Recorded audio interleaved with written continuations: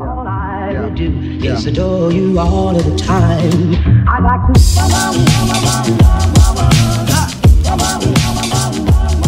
I like to. Hey guys, and welcome back to my YouTube channel. So today's video, as you guys can probably already tell from the title, is 5 things I wish that I had learned before I got my first hamster almost 10 years ago, because I believe I first got my hamster in either 2012 or 2013.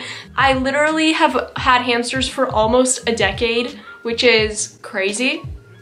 Like, that's just insane to me to think about. With that being said, I haven't done a talking video in a while, and I feel like I just kind of want to do one of these like talking videos with you guys and just sharing my hamster knowledge, because I always see a lot of comments saying that you guys are getting hamsters, or you know that you're about to get one, or like that I've inspired you to get a hamster. By the way, I know that I did say in my last video that I do want to do a video for Rhino's birthday. I'm gonna probably do something like that on my Instagram where I will make Rhino some type of little hamster cake or pancake or something. I'll probably just do like a little post or something. Back to this video. Let's just go ahead and get on to the 5 things that I wish I had learned before getting a hamster.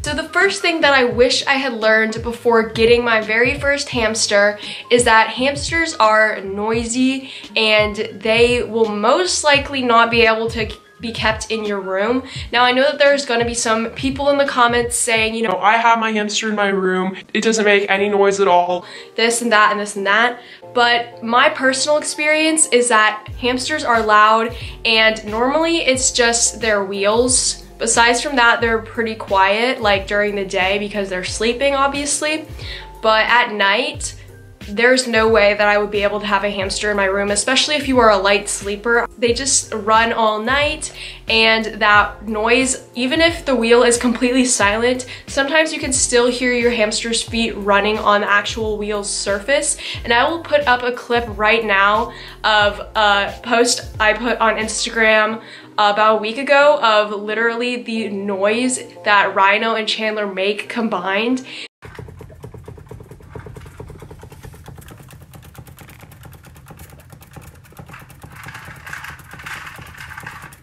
It is pretty much impossible for me to have them in my room. I would definitely say if you're looking into getting a hamster, make sure that you have room elsewhere, not necessarily just in your room for your hamster, because you never know if your hamster is going to be noisy or not. So let's go ahead and move on to the next one, and that is that most hamsters are not snuggly or hand hamsters. What I mean by that, by hand hamsters, is most hamsters do not like being held or handled. Now, of course, there are going to be those hamsters that love to be held, that love to snuggle, but the majority of them sadly do not really like to do that. I personally see stress in both Rhino and a little bit in Chandler, a little bit less in Chandler though, when they are being held and things. You know, some hamsters are very relaxed and they will let you pick them up, handle them, and hold them and all of that. Hamsters are naturally prey animals, and if you are looking to get a animal that likes to be held and handled, I don't know if a hamster is necessarily the right animal for you. Now, with that being said, with a lot of taming and with a lot of time and effort, you can definitely tame your hamster to be a hand hamster, or to be a hamster that likes to be held, or at least is less stressed being held. If you guys have watched my taming series, I literally got up at like 6 a.m. for like 2 or 3 months so that I could try to play with Rhino, so that I could try to tame him into being a hamster that likes to be held and that wasn't stressed being held. And unfortunately, if I'm being quite honest, he is not there. I don't think he will ever be there in terms of liking to be held. I do still hold him sometimes, and he's okay with it. It's just that I can tell that he would prefer to be in his cage, although he does like getting treats when he's held. I give him a lot of treats when he's held, so you just have to get a gauge on your hamster. But honestly, the majority of the ones, especially that come from pet stores, are going to be a little timid, especially at first.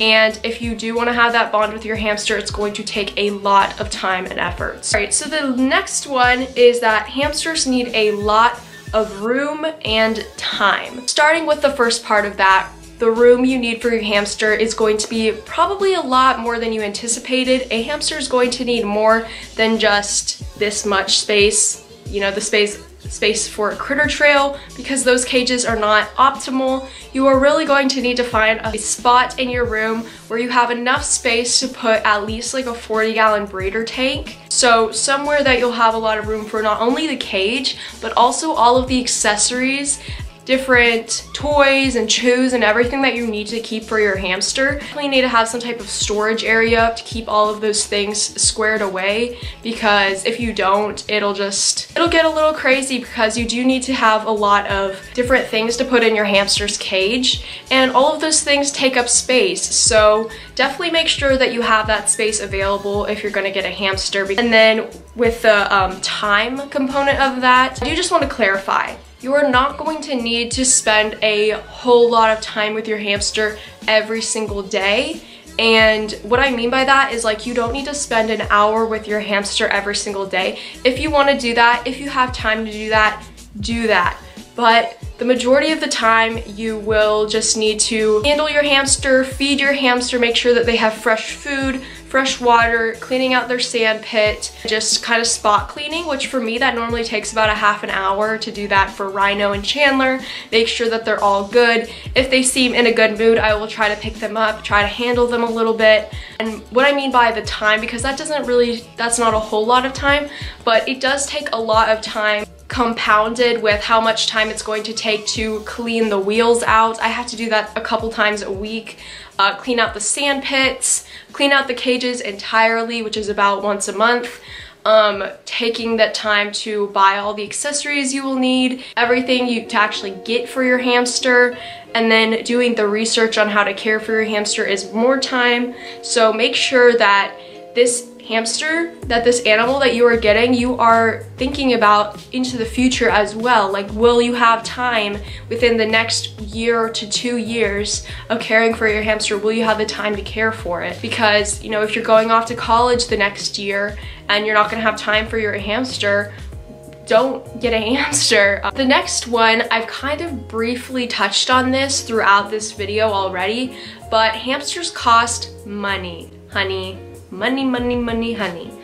Honestly, if I have no idea how much all of the hamster stuff that I have right now costs in total, but I would definitely say that overall, everything that I've got for my hamster has to be over like $500, including all of the toys, including all of the cages, new and old, like the old cages that I have that I don't even use anymore, the bins that I have now, wire mesh that I used to do their cage, just everything. Honestly, it's probably more than that, because hamster toys and wheels especially can be kind of expensive. So maybe anywhere in the 500 to like 700 to 800 range. I'm not saying that you guys are all going to need to spend that much on your hamster, just putting that out there. The reason why I have spent that much on my hamsters over the years is because I have, number one, had to learn the hard way that, you know, pet store cages are not the way to go, which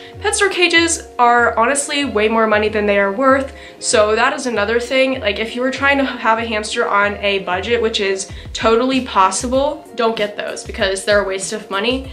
There are definitely ways to get around this, and I hope to post some type of video in the future about owning a hamster on a budget. Toys are definitely something that you can that you can make out of things at your house, like out of tissue boxes, you can make hideouts, out of toilet tubes, you can make tunnels. Like an egg carton can turn into like a fun little climbing area. You know, there are ways that you can definitely make the cost less, but with that being said, you're still going to need to buy some of the necessities every single month, like bedding, food. Probably won't need to buy food every month, every couple months. There is money that you need to put down, so if you are struggling right now, maybe you don't have a job, or your parents are not willing to help you out. That is a huge thing if you are a kid and you are trying to get an animal. If your parents are not willing to help you out, pay for it, and care for it, then I would just say hold off until you have your own money to pay for it. And also, you have to be able to pay for vet visits if you need them. I have had to bring my hamsters to the vet twice in the past, and those can add up. You know, if you do need to take your hamster to the vet, you want to make sure that you have the money to do so. And then the last little thing that I wish I had learned before getting my very first hamster is that hamsters can become a bit of an obsession. Okay, like literally, I had no idea when I was in 2nd grade that owning a hamster would become such an obsession for me. I wouldn't say that I'm obsessed, but I love hamsters, and caring for them and trying to give them the best possible care I can has definitely almost like, I wouldn't say like taken over my life, that's a bit extreme, but I definitely do think that it's very important, and I've even brought it onto YouTube now, which is the majority of you guys out here watching my videos and stuff. So, and then now I have like this entire section of my house related to hamsters, and I have had them for like 8 years or 9 years actually. I would say that it has taken up a lot of my life, but it's actually brought so much joy and happiness to my life as well. Just keep that in mind, you know, hamsters are a commitment, but they are a good commitment. If you have the time and the money and the space for them, they are definitely worth it.